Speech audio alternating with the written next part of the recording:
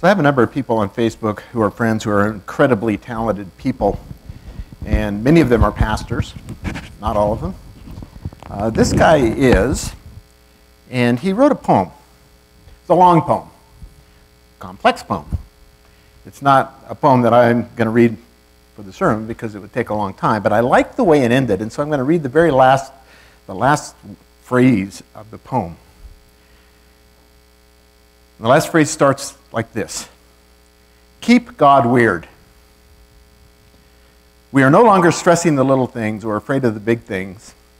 Like Maya said, all the caged birds sing. Inhale the incense that the wise men bring. Keep God Wierd. It reminded me in terms of his basic message of a poem by the Sufi poet Hafiz, who wrote, "Every child has known God. Not the God of names, not the God of don'ts, not the God who never does anything weird, but the God who knows only 4 words and keeps repeating them, saying, 'Come dance with me.'" Keep God Wierd. Our God is the dancing God.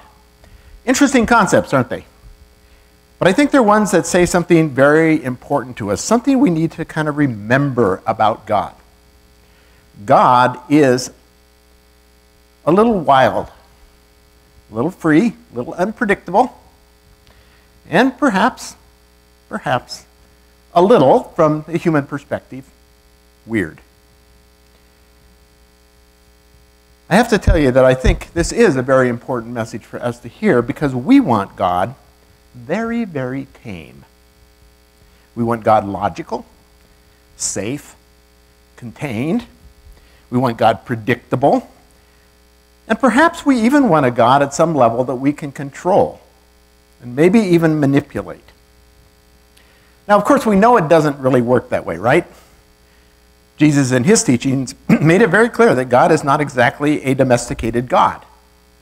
If you think about the Sermon on the Mount, right, where the core of Jesus' teachings are found, some of those lessons in that lesson on the Mount are a little bit weird. Blessed are those who mourn.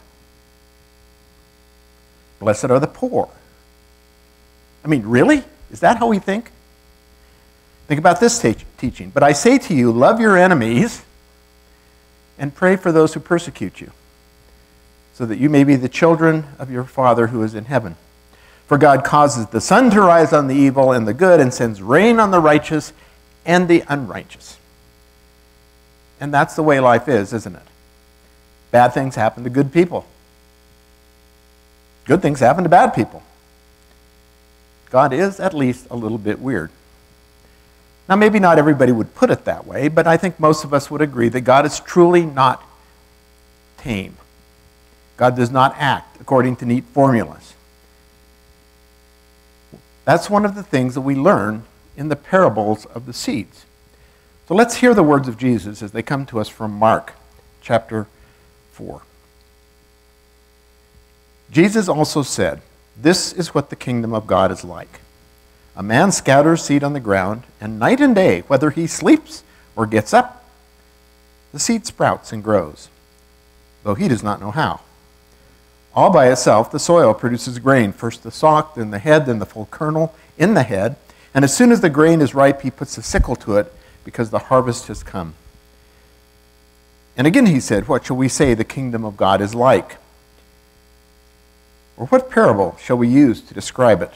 It is like a mustard seed, which is the smallest of all seeds on the earth, and yet when planted, it grows and becomes the largest of all the garden plants, with such big branches that the birds can perch in its shade." Now, I happen to like parables. Luke has the most parables. Mark doesn't have very many, but he has this one. The cool thing about parables is they're stories, right? They put something visual in front of us, and I'm a visual, so that's why I like them. So one of the things that we see here in this story is that the work of God is irresistible. The farmer in the story scatters the seed. Actually, the Greek word implies that this farmer just kind of dumps the seed on the ground. Is that how you do it, Don? Okay. But it implies that he's a bit careless, right? He just kind of throws it out there, kind of a bad farmer. And then what? Well, night and day, whether he sleeps or gets up, whether he does anything, in other words, the seed sprouts and grows, even though he doesn't know how. This is kind of a clueless farmer, right? Just sits around, lets what happens happen. But the seeds do grow, right? The harvest does come. That's the point of the story. God is amazing at bringing forth the harvest, even when we don't, or won't, or can't, or whatever, help. Doesn't mean, by the way, that we get to sit back and let God do it all. Farmer still has to scatter the seed, but God makes it happen, often with little help from us. Bottom line, it's not about us. It's not about us. But this means we have to learn to do something very important. We have to learn how to trust. Because the work of God, as we see in the parable, often unfolds slowly. Barbara Taylor Brown, in a sermon on this parable, points out that we're constantly living between the planting and the harvest. And a lot can happen, right, between the planting and the harvest. There can be droughts. There can be frosts. There can be hail. There can be swarms of locusts.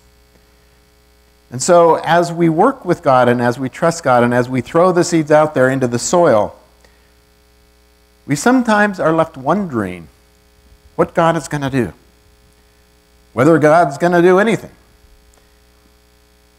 And we end up waiting and waiting and waiting and waiting for things to play themselves out. But Jesus' message was pretty clear, right? The harvest is coming. Somehow, the sacred is going to make this happen. Something's going to happen. You watch, you wait, you see. That's what the first parable is all about. So the first parable is a parable of trust. It is a parable about faith. God is at work. The harvest is going to come. It's inevitable. That's what we're called to believe. Trusting the soil. Believing that the automatic earth, as Brown calls it, is going to yield its fruit. But if the first parable is about sowing the seed, the second parable is about the seed itself. And of course, this is the mustard seed. When I was a little kid and we graduated, I think it was from the basement of the church into the higher levels of the church in Sunday school, they gave us a little Bible. Anybody get little Bibles when they were in great children? And they were little teeny Bibles and they had a zipper. And on the end of the zipper fob was a little round glass ball. And guess what was in the ball? A mustard seed. That's right. Anybody else get a mustard seed Bible? I think that was a big thing back in the 50s. So this is about the mustard seed, right? Now, mustard seeds are really small. Now, that was the whole point of the story. The kingdom of God, Jesus says, is like a mustard seed. Well, that's kind of comforting. We often think, when we think of faith, when we think of sacred presence, when we think of God, we think of big faith, of God's presence being big and unmistakable, of the Christian life being about big gestures and big feelings and big impact, right? Big, big. But Jesus says the kingdom of God is like a mustard seed. Tiny, tiny, tiny. Weird. What we're told is the kingdom begins. And the kingdom persists, perhaps, in smallness.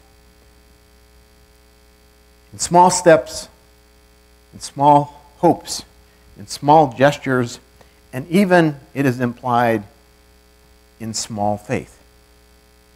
Well, there's bigness there, right? But it comes out of smallness. Out of the small seed comes the big tree. Out of small faith, big things come. It doesn't take much with God.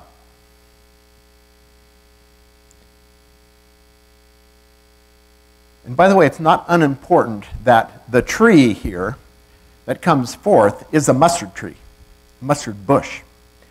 Mustard plant was not a plant that was desired in any garden or anybody's field, right? You wouldn't plant one.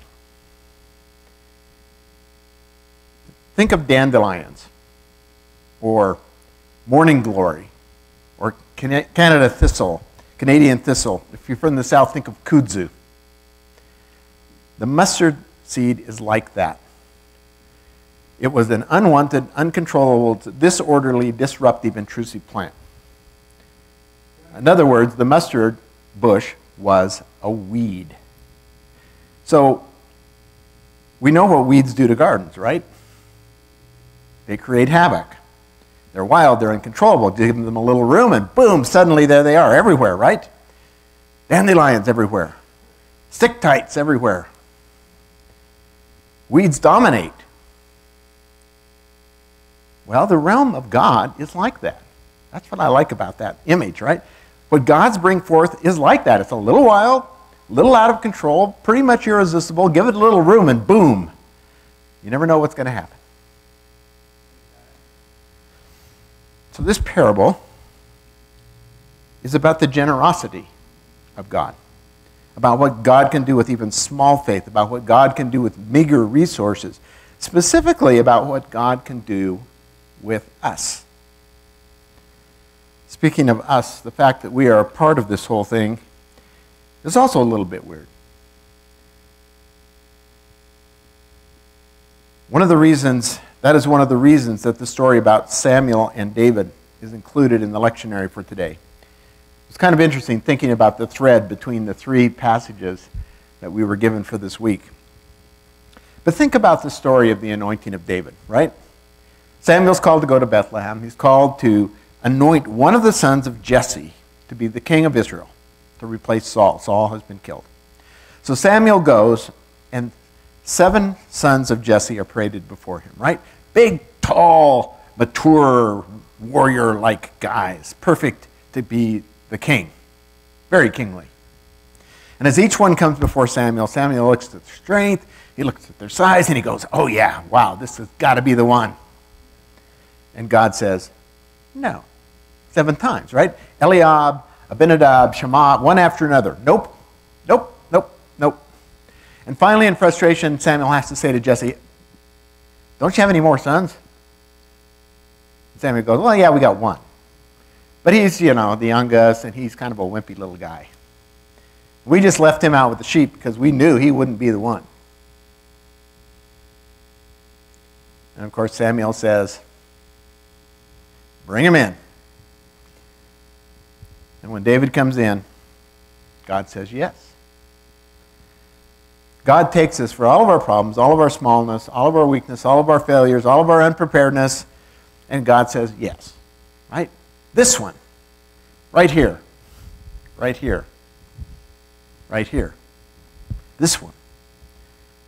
This is the one that I'm saying yes to. And what happens when God says yes? What happens when the seed gets planted? What happens when the seed flourishes? Well, that brings us to our passage from 2 Corinthians.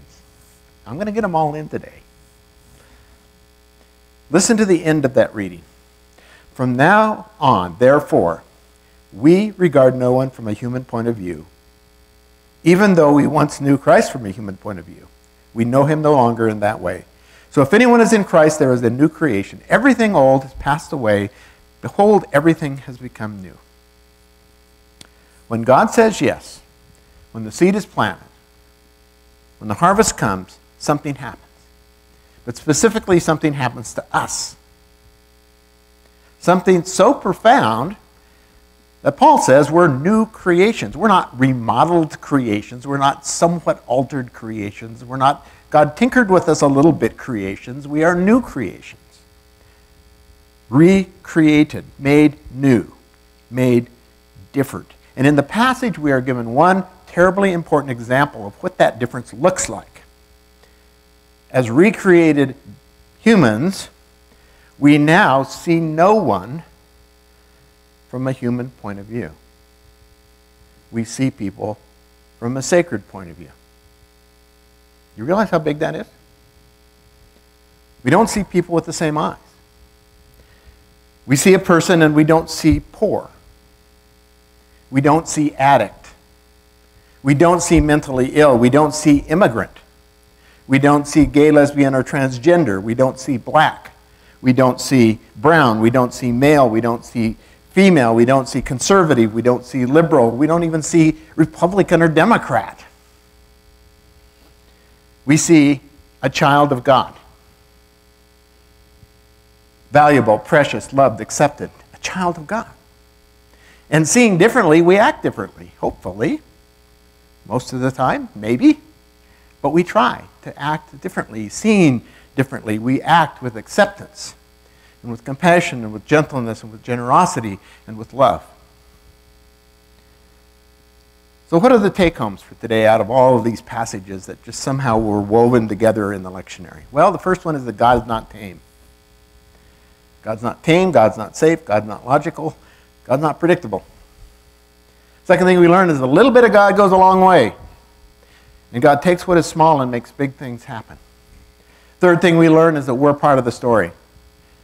God looks at us and says, yes, and involves us in the process of making the sacred happen in this world, of bringing the kingdom into being in this world. And when the sacred touches us, we are changed and made into new creations. And one of the ways that that changes us is that we are given new eyes. God is a God to trust. God is a God of the small. God is a God who takes small things and makes big things. God changes the way we see. God changes the way we respond. God blows apart our world and puts them back together in a new way. And we are to watch and to wait and to see and to participate. Let's pray. Almighty God, we thank you for your word to us today. We thank you for the words from the Old Testament. We thank you for the words from Paul, but above all, we thank you for those parables from Jesus that remind us about what this is all about.